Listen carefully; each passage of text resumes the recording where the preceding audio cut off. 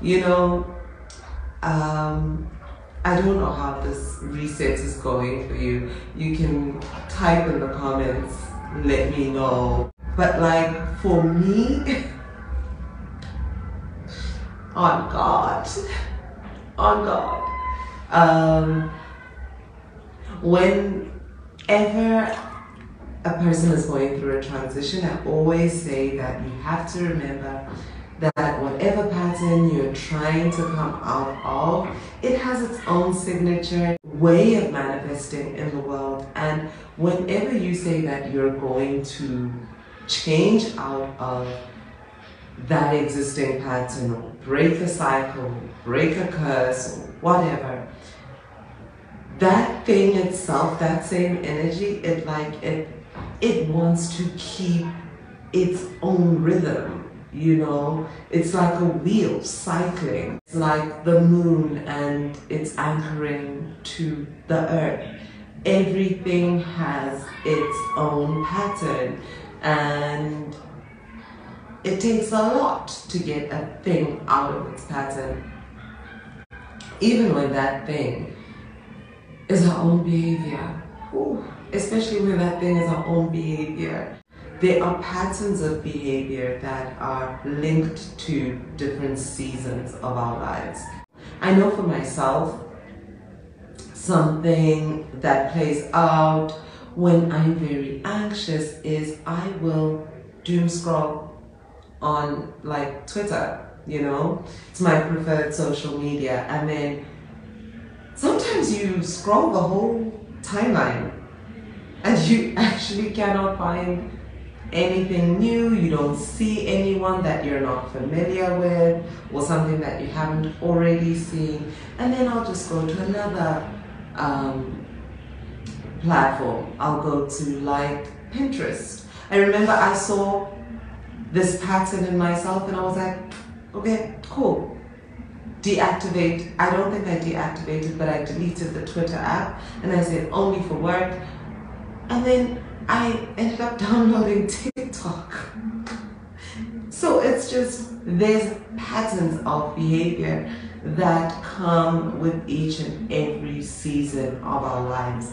And when we're doing work like this clearing work, and we're making the kind of setting, the kind of intentions that we set, which is to reset, to break certain social contracts that no longer serve us. But at the same time, we know that these social contracts, they exist between ourselves and people that we value in some instances.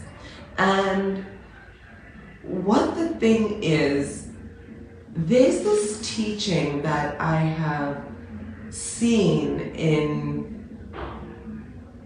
certain healing communities, which speaks to cutting people off, you know, like cutting family off, cutting friends off. And I just don't prescribe to it as much. And that may be vows of loyalty, it may be whatever it can be written as, but it's also the understanding that singabantu ngabantu, we are because of whom we are to in a certain instance.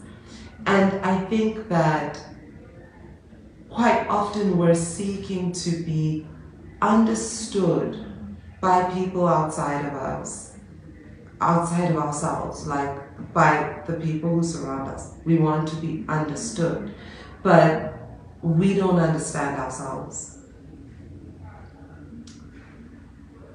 Perhaps what we should be seeking is to be considered in some way, which is fair, which is understandable. But we're often working from a place of wanting the other person to have an understanding of where we're coming from, without fully having unpacked for ourselves where it is that we're coming from. in any social dynamic. And I saw so much of those patterns playing out for me with this moon. I was just like, things that I've identified in the past, and I was just, honestly, my mouth was agape and I was screaming. Like yesterday, oh please, I hated yesterday. Not only did I wake up to a notification that was just like, why? And then the emotions just came up like a river from inside of me. And I mean, I'm just proud of myself for being able to wash and eat yesterday. I'm doing Vlogmas on the Sangoma Society YouTube channel. I didn't post a video yesterday. It's not that I had to make the content fresh or anything like that, but it's a pattern that I've seen in myself. You know, one of the first things that clearing into consciousness ever helped me with was dealing with my second divorce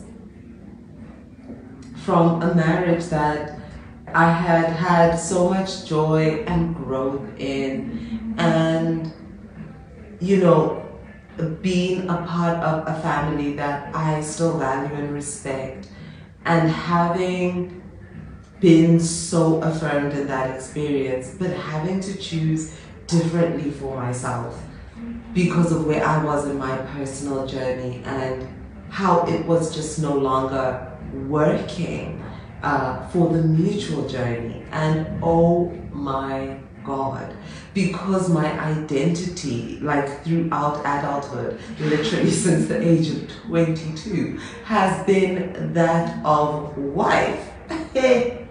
Me at the age of 35, I didn't like having to re-understand myself. Really made it very difficult for me to be able to do that other stuff, the output stuff, the YouTube. But doing this work like clearing into consciousness, that was possible. But when I processed through and was able to release and grieve that ending, I still saw that there was so much inconsistency with me still on those most public platforms. And I think it comes from my process is not so much that I know there's some people who come onto these platforms and they gain a sense of self through them, and that's, you know, like what keeps them going, that this is where they get their validation. But for me, it's kind of the opposite. Like, I don't know how to perform that. Like, legitimately turn on this camera and just cry. You know what I mean? So, that was yesterday. And that was 2020. And then 2021, I really tried to start again and it wasn't easy. And 2022, now we're back, kind of getting on that wagon. And now I'm doing Vlogmas, and it's like lots and lots of content. It's one video every day. And it's not for lack of content. The content is there. But are you sure? The universe is pushing back and saying, are you sure that this is something that you want to do? That pattern, that cycle is pushing back and saying, are you sure that this is something you want to do? You know, and that is something that I just want us all to remember, that this is a thing that happens in the process of healing, in the process of becoming, in the process of changing. When we say that we want to do certain things, there is going to be pushback. It doesn't just come like on a silver platter. Now, there are moments in life when it does, when it do be like that, oh my God. And it's not like it comes on a silver platter perhaps, but it just flows with less resistance than what I've just described. I'm talking about that season when the prayer is answered, when you know the miracle that you were hoping for, when you know the thing that you have been grinding to see come into fruition, and then it takes shape, you know? That moment is supposed to feel like achievement. That moment is supposed to feel, like for me this year, I built essentially what is my first home. I acquired the property last year, but I only managed to build the first structure on my farm this year, and I had a ceremony, you know, oh my God, I remember the first morning after that ceremony, the way it felt in my spirit. I had never felt that before. The accomplishment, the peace, the sense of, yeah, I did it. Like, that's the thing I was working towards. I did it, and it was worth it, and it was painful, and it was scary, and everything in this moment, it feels worth it, and I'm overjoyed. I'm with it. I'm filled by this thing. And that feeling for me, first time I ever felt it. I swear to God. I mean, from the age of 12, I knew I wanted to be married. By the age, like 10 years later, I was married. Bruh, didn't feel a thing. I just wanted to get on with like life, do the other stuff. The next that was not my portion. But now I'm sitting, I'm like many years older, 25 years later, after the first time I realized that, yeah, no, I want marriage for myself as a person. And when I think of the next time I get married, I'm thinking about the big day, and I'm thinking about it very differently. I'm thinking about wanting it to be special, about leaning into the celebration. And the reason why is because something in me has shifted in being able to rejoice in the answered prayer, being able to live in the answered prayer. That prayer doesn't look the same for all of us. This year for me, it was building on my farm. Maybe for you, it's your graduation or your first job or your first home.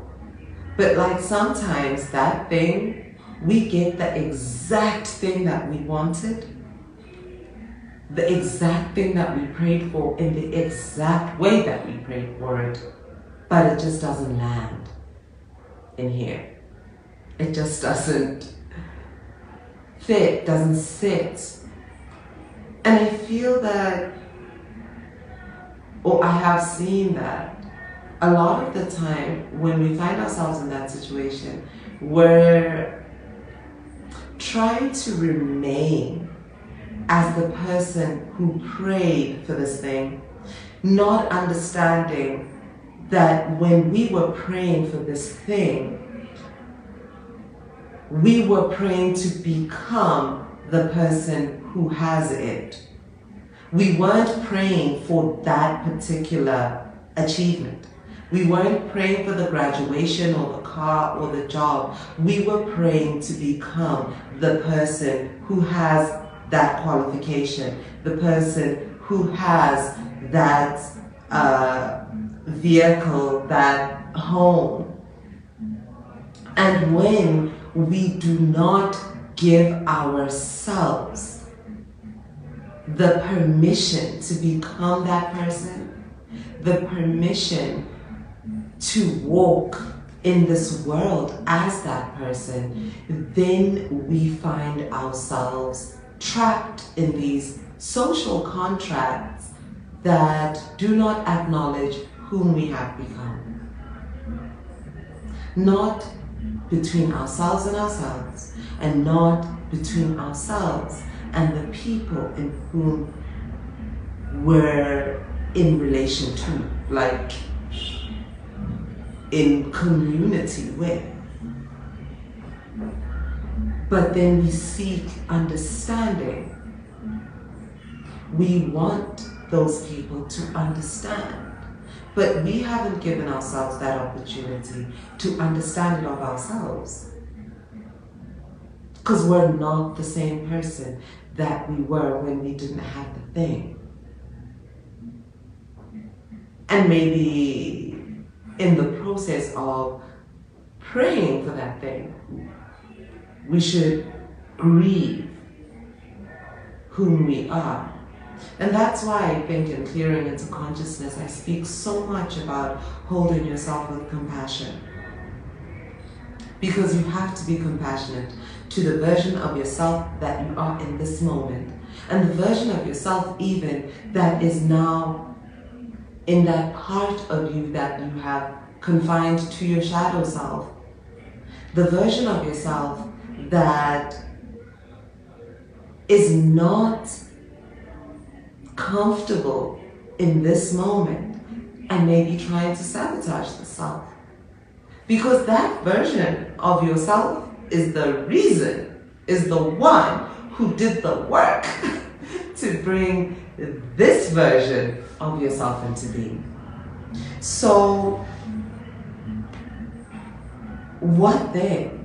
How do we release our shadow selves, allow ourselves to become, release the need for the validation from people around us? How do we become? I spoke about this in the very first season or cycle of Clearing into Consciousness back in the winter solstice of 2020. We acknowledge the divinity of what it is that we are. We acknowledge the divinity of what it is that we've accomplished. We acknowledge the divinity of where we are in our journey right now. That's what we do. That's where we start. Because if we do not acknowledge it, then it cannot work. Then we stay self-sabotaging. Even though we do the shadow work, we find new ways to sabotage ourselves because the selves that we have become, the version of ourselves that have the answered prayer, they want to hold on to that prayer. The reason we don't feel the satisfaction that we sometimes imagine we should feel is we imagine that we just got there by our hard work. We imagine that it's only us who understands what it took. We imagine that it's only us who values this thing. And we don't acknowledge what this means in the broader sense of who we are, to our ancestors, to our bloodline, the curse that we've broken, the pattern that we've rewritten. If you're the first graduate in your bloodline, I mean, hello. You know, when we're not taking all of that into cognizance, then we start to see ourselves performing certain archetypes. And the thing is this, our social contracts and the archetypes that I'm describing, two completely different things. The contracts are in search of belonging. We perform certain behaviors within certain relationships in order to earn our belonging in that relationship. But we all have an inner archetype that is built based on presumptions, social conditioning, fears, an amalgamation of things, of our life experiences, our shadows and our hopes, all wrapped into one. And that archetype, it's writing the software for how we perform our participation in our social contracts. You might be trying to break a social contract in which you feel like, you know, when you go home now in December, everybody's just going to be treating you like you're still that girl in grade 8 and you're a wife and mother now. But you've never done the work of interrogating that social contract and seeing yourself now as a wife and mother and saying, you know, with your parents, I'm a wife and mother now how do we relate? And when we don't do that, we're looking for understanding from outside, but we're not giving it to ourselves first. You might go home and act like that child who is only 14 years old. And that might be a performance now of a script that has been written by the archetype that you perform in your answered prayer. What are these archetypes? Okay, I'm going to do a quick rundown because there are 4 archetypes that I've identified, but I feel like we all fall into maybe like 80-20 principle with these things. So we'll be 80% of one and maybe 5% of the others, right? So the first archetype is this one that we all kind of know, whom is the runner. Everybody has that one runner in their family. That person who just needs one interview. They don't like stay unemployed for long. They just need one interview and they're gonna land the job, and then believe you me, maybe they went to another city to do this interview, got through all the rounds of interviews, and then got the job, but just don't show up to the first day of work. And then everybody at home is like, what? And this person's like, yeah, nah, not for me. They apply for whatever, and it always just lands in their laps. And they're always just avoiding these opportunities. Why would that person be doing that? That person typically actually has an understanding of the implications of what it means for them to be in that position. So they know that if I am employed in this way, my family might have these expectations.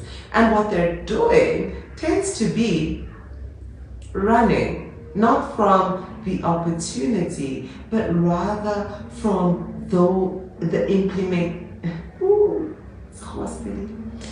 implications of that. Then we have the squanderer, the person who has the incredible job, but you can't see a thing. Like, they may as well be a cleaner at the company because they have nothing to show for the place that they occupy within that company. because they squander it. Some way, somehow, they squander it. And they themselves would see, you know, I may be earning 80,000 Rand a month, but I can't for love or money tell you where it all goes, because by the 4th day of the month I've got 2,000 Rand and it's got to stretch all the way till the end of the month. That's the life that the squanderer is living. And that person typically is someone who is so afraid of getting things wrong that they almost don't get anything right. They don't want to make decisions. They're living with anxiety, and that reluctance has them running in a different way. So they're not able to enjoy the providence that they have received, and they're not able to do anything fruitful with it. That's not uMakhosi. That's patterns of behavior that people have inside of themselves. Yes, there are definitely izimopho uMakhosi that do that, absolutely. But sometimes it's not that. Yes, definitely, it does, you know, play out these patterns in your financial life, especially usakhula. But it's not always that. And even if it is that, that pattern has now been built into you, and you're going to have to undo the behaviors associated with that pattern and undo the inner scripts that create your archetype, that then write the scripts that form your social contracts, whether it's you being moreki for your friends, or you know, the person who's always buying groceries at this time of year and then ending up with nothing for yourself. Whatever it is, the inner work's gonna have to happen. Then the next archetype we have is the squirrel. The squirrel could be earning $1 million a month. You wouldn't know. The squirrel lives as though the prayer has never been answered. They're that person who, just like a squirrel, they keep taking everything that comes in and they dig it away, bury it, put it over there, and just carry on as if nothing has changed.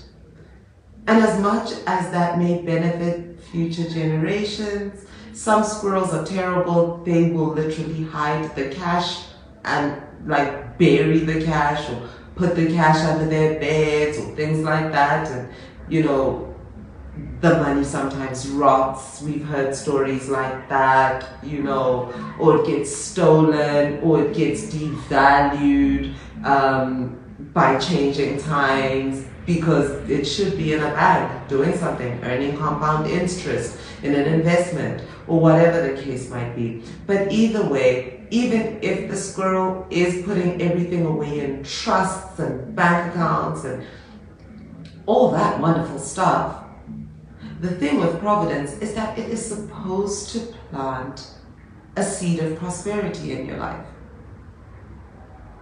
It's supposed to be the thing that brings that plenty in which you're now able to prosper, right? So when you're living like nothing's changed, what's the point? You could be getting the best healthcare in the world, but you don't, because you're living like nothing's changed.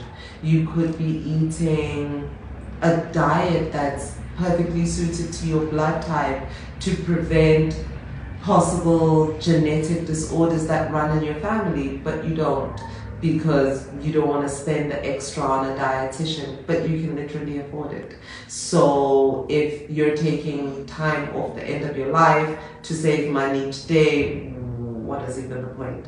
You're not giving yourself the quality of life that will give you a better quality of life when you're older. Then what is the point? How are you prospering in that providence? Then the final archetype that I have seen in these patterns of how we live in the answered prayer is the ogre. And now I call this person the ogre because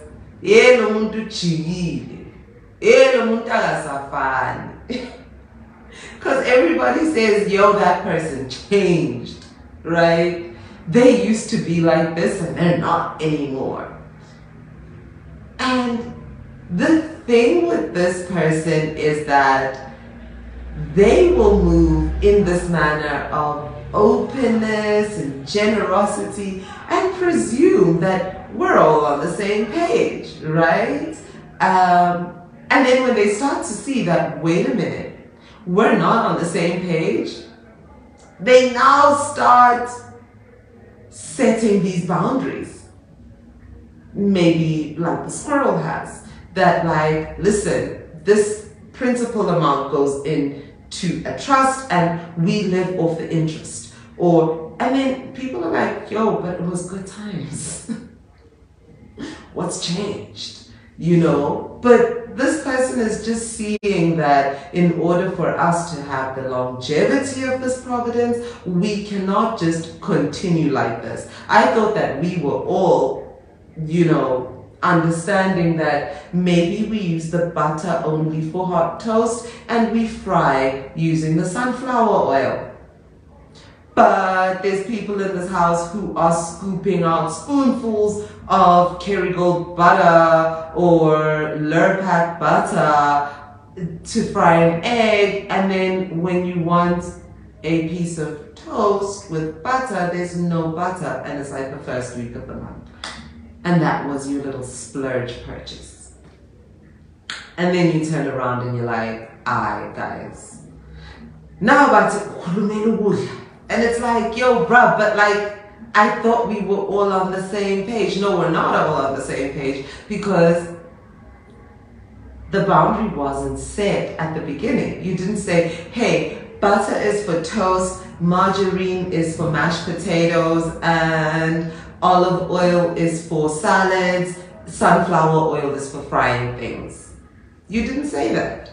You thought that everybody would think that because that's what you think. And then when you now start saying, hey, everybody around you is experiencing you as an ogre because you're retroactively setting boundaries. But essentially, all of these archetypes are all trying to preserve a sense of self, literally trying to survive living in the answered prayer. And we've all got a prayer that's been answered. The ones that we prayed out loud and the ones that we whispered.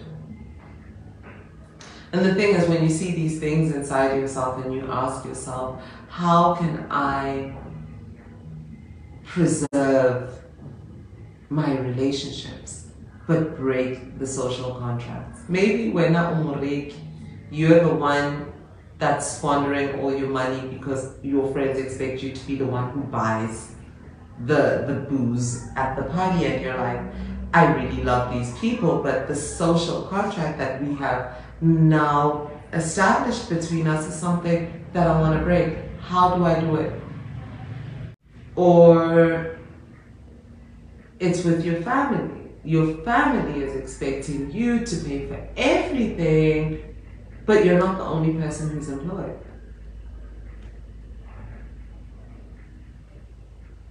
How do you break that social contract without losing the relationship? It's not that simple. It's not as simple as even I would like it to be. Because it involves doing more work.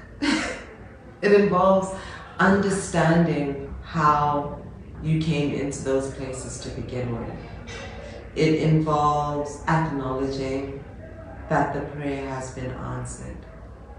And then it involves building that relationship with your ancestors, wherein they are the ones who explain to you why it is that they brought this providence into your life and how it is that they would like for you to distribute it, to share it amongst those who you live amongst, the community, the family, the friendship group, whatever it may be, the self.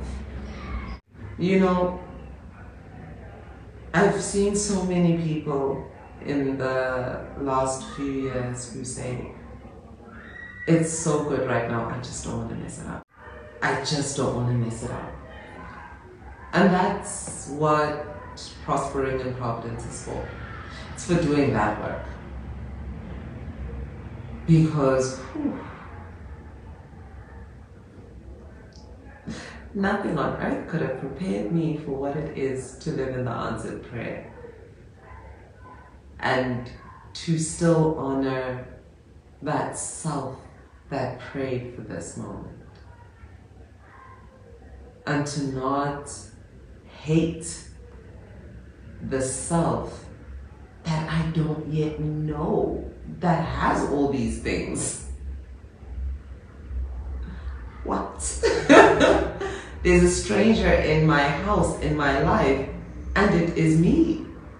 Because I've never seen this version of me before. Because this version of me has never existed before. And now I have to build a whole new relationship with them. And that's where answers from our ancestors comes in. And it's just, I cannot believe that course because it's literally the free course. And the way those guided journaling prompts rock me, like,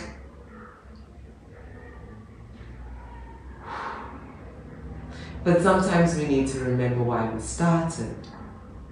Sometimes we need to take it back to the top so that we can understand why the moment that we're in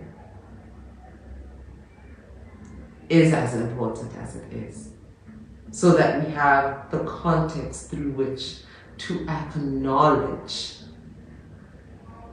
the moment that we're in when this prayer is answered. So there's that. It can go either way.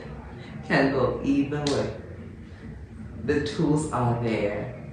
Whether you're signing up to answers from our ancestors and trying to remember why you started, or whether you go and sign up to Prospering in Providence to learn to love living in the answered prayer. We're just here to get those resources. And I hope that this round of clearing into consciousness was as clarifying for you as it was for me, even though it didn't feel nice. It was certainly, as always, deeply effective. Take advantage of the offerings that we have right now. I'm so excited for the ways in which I'm being called to work, and also just for the fact that I'm doing it, because none of this is new. So much of what I'm putting up now is years old. It's years and years old. It's just, I guess I didn't acknowledge the divinity of what it was before now. And now that I see it, well, what else can I do? It's my answered prayer. I have to show up in it. I hope that you do the same for yours.